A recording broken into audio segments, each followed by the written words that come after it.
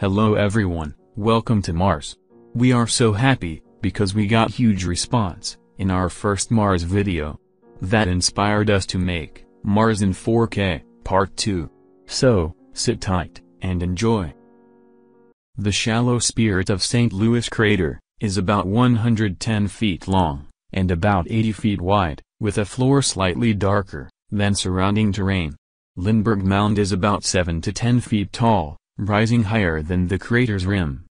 The names carry references to Charles Lindbergh's ocean crossing in the airplane Spirit of St. Louis, designed by Charles D. Hall. Lindbergh named the plane to recognize financial backing for the flight from St. Louis residents, including Harold M. Bixby and Harry H. Knight. This scene combines 7 images from the telephoto lens camera on the right side of the mast cam instrument on NASA's Mars rover Curiosity. That was shortly before Curiosity's Sol 343 drive of 111 feet. The rover had driven 205 feet to arrive at the location, providing this vista. The center of the scene is toward the southwest. A rise topped by 2 gray rocks near the center of the scene is informally named Twin Cairns Island. It is about 100 feet from Curiosity's position. The 2 gray rocks, combined, are about 10 feet wide, as seen from this angle. A southward-looking panorama, combining images from both cameras of the mast cam, shows diverse geological textures on Mount Sharp. 3 years after landing on Mars, the mission is investigating this layered mountain for evidence about changes in Martian environmental conditions, from an ancient time, when conditions were favorable for microbial life, to the much drier present. Gravel and sand ripples fill the foreground, typical of terrains that Curiosity traversed to reach Mount Sharp. Outcrops in the midfield are of 2 types: dust-covered, smooth bedrock that forms the base of the mountain, and sandstone ridges that shed boulders as they erode. Rounded buttes in the distance contain sulfate minerals, perhaps indicating a change in the availability of water when they formed. Some of the layering patterns, on higher levels of Mount Sharp in the background, are tilted at different angles than others, evidence of complicated relationships, still to be deciphered. This mid-afternoon, 360-degree panorama was acquired by the mast cam on NASA's Curiosity Mars Rover. The view combines dozens of images taken by mast cam's left-high camera from a location on top of what rover team members call Naukluft Plateau, on lower Mount Sharp, which stands inside Gale crater. The foreground and middle distance show a geologic scene dominated by eroded remnants of a finely layered ancient sandstone deposit. Since landing, the rover traversed through terrains dominated by water-lane sedimentary rocks, mudstones and siltstones, and early on, conglomerates, some of which have contained minerals, like clays, that attest to the ancient presence of water. However, the rover crossed into very different geology while climbing onto the Naukluft Plateau. The sandstone here appears to be dominated by thick layers of wind-blown sand, suggesting that these deposits formed in a drier epoch. These rocks resemble the types of rocks that a dune field like the Bagnol Dunes would form if buried. This 360-degree panorama shows the vista, while the Sun was nearly directly in between Mars and Earth, limiting communications. The view combines 276 different exposures, taken with Opportunity's panoramic camera, with 3 filters at each pointing. Opportunity skirted the west rim of Victoria, and, at the point from which this panorama was taken, had reached a position about a kilometer southwest of the south rim of the crater.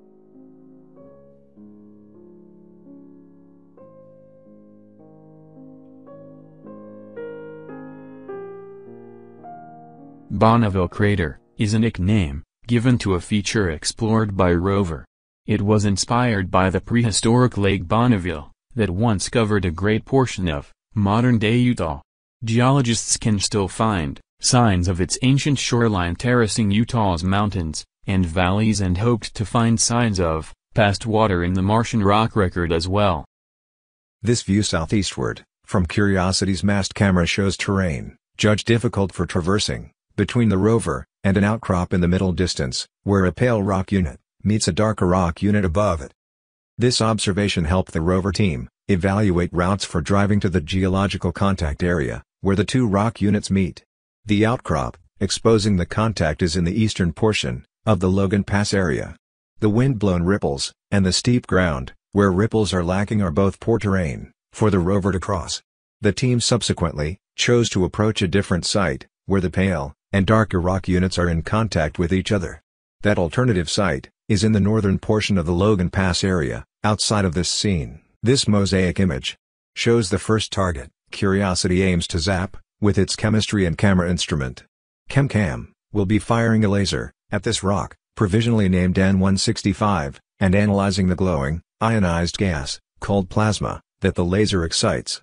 The instrument will analyze that spark with a telescope, and identify the chemical elements in the target. The rock is just off to the right of the rover. The two prominent mesas in this view of Mars-Murray Buttes region, from NASA's Curiosity Mars Rover, are about 260 feet apart. The top of the one, on the left, is about 26 feet above the surrounding plain, and about 330 feet from Curiosity's position when the rover acquired this view. The mesa on the right is about 33 feet high. The top of it is about 270 feet from the rover. Upper Mount Sharp is the salmon-hued mound, dominating the horizon, between the scene's two prominent mesas. The component images of this mosaic were taken by the right-eye camera of the rover's mast camera, which has a telephoto lens.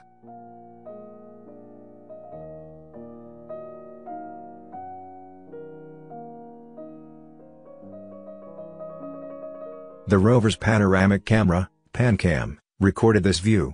This view combines multiple images, taken through 3 different PanCam filters. The crater's diameter is about 90 feet. From the small amount of erosion, or filling, that Orion crater has experienced, its age is estimated at no more than 10 million years. It lies on the western rim of Endeavour crater. For comparison, Endeavour is about 14 miles in diameter, and more than 3.6 billion years old. This rock encountered by NASA's Curiosity Mars Rover is an iron meteorite called Lebanon, similar in shape and luster to iron meteorites found on Mars by the previous generation of rovers, Spirit and Opportunity. Lebanon is about 2 yards, or 2 meters wide, left to right, from this angle. The smaller piece in the foreground is called Lebanon B. This view combines a series of high-resolution circular images, taken by the remote micro-imager of Curiosity's chemistry and camera instrument, with color and context from rover's mast camera. This image shows the Twin Peaks, which are modest-size hills. The peaks are approximately 100 feet tall. North Twin is approximately 860 meters from the lander, and South Twin is about a kilometer away. The scene includes bouldery ridges and swales or hummocks of flood debris that range from a few tens of meters away from the lander to the distance of the South Twin Peak.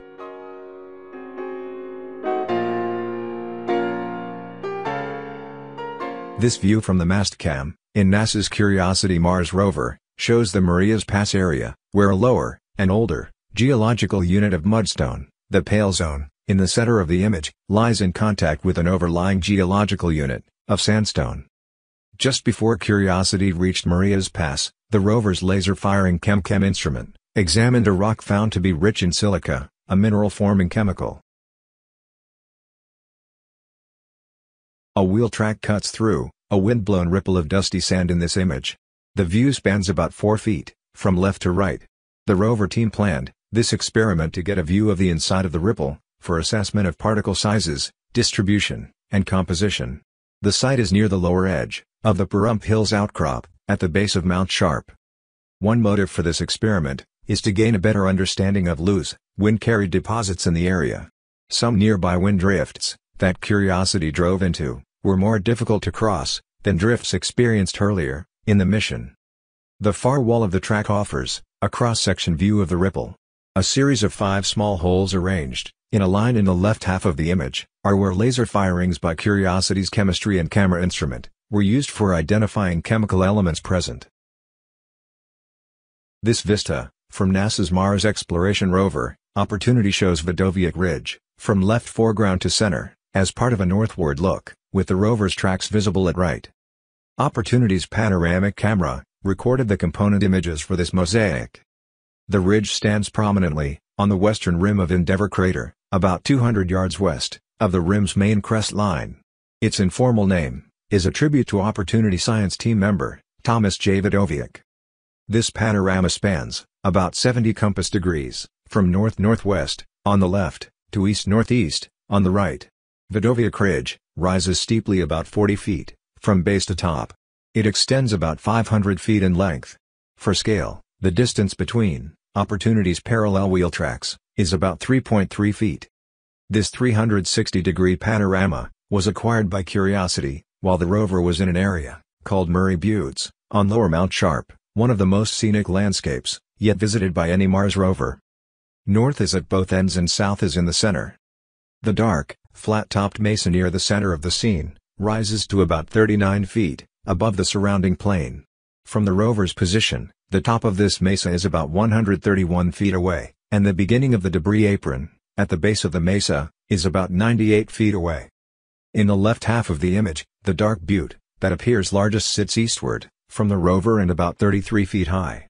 An upper portion of Mount Sharp appears on the horizon, to the right of it. This panorama is a mosaic of images, taken by the mast camera, on Curiosity. The rover was near a location, called Point Lake, for an overlook of a shallow depression, called Yellowknife Bay, which is in the left third of this scene, in the middle distance. Malin Space Science Systems, San Diego, developed, built, and operates Mastcam. Every spring, the sun shines on the side of the stack of layers at the North Pole of Mars, known as the North Polar Layered Deposits. The warmth destabilizes the ice, and blocks break loose. When they reach the bottom of the more than 500-meter-tall cliff face, the blocks kick up a cloud of dust. The layers beneath are different colors and textures, depending on the amount of dust mixed with ice. This image was captured on May 29, 2019 by the HiRISE camera on the Mars Reconnaissance Orbiter spacecraft. This view shows the path and some key places in a survey of the Pahrump Hills outcrop by NASA's Curiosity Mars Rover. The outcrop is at the base of Mount Sharp, within Gale Crater. The mission's in-place investigation of the layered mountain began at the low edge of the Pahrump Hills outcrop, at the target Confidence Hills. Curiosity collected a drilled sample of rock powder at that target, and delivered portions of the powder into analytical instruments inside the rover. Then the mission began a walkabout of the outcrop, similar to the way field geologists on Earth walk across an outcrop to choose the best places on it to examine in detail. The dashed gold line indicates the path the rover drove during the walkabout. Names are shown for a few of the features visited and observed by the rover. Red dots indicate stops at the end of a day's drive. White dots indicate locations of stops made during the drives to collect observations of the Pahrump Hills outcrop. The mission completed the walkabout at the site labeled Whale Rock, and the team is now examining the observations acquired during the walkabout to decide where to return for more detailed analysis. This annotated mosaic depicts a possible route the Mars 2020 Perseverance rover could take across Bonneville Crater, as it investigates several ancient environments that may have once been habitable. The route begins at the cliffs, defining the base of a delta produced by a river as it flowed into a lake that once filled the crater. The path then traverses up and across the delta toward possible ancient shoreline deposits, and then climbs the 2,000-foot-high crater rim to explore the surrounding plains. About half of this traverse could be completed in Perseverance's prime mission. A widely asked question about Curiosity is, how does Curiosity Mars rover take pictures of itself?